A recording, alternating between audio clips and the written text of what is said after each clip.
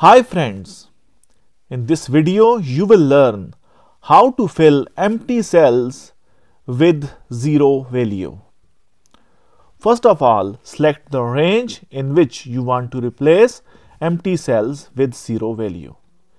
Here you can see that I have different empty cells. Now I have selected the range. After selecting the range, press Ctrl plus F from your keyboard. Ctrl plus F. Now find and replace menu will appear. Then click on replace. Now in the box of find what, leave it empty. Write nothing in the box of find what.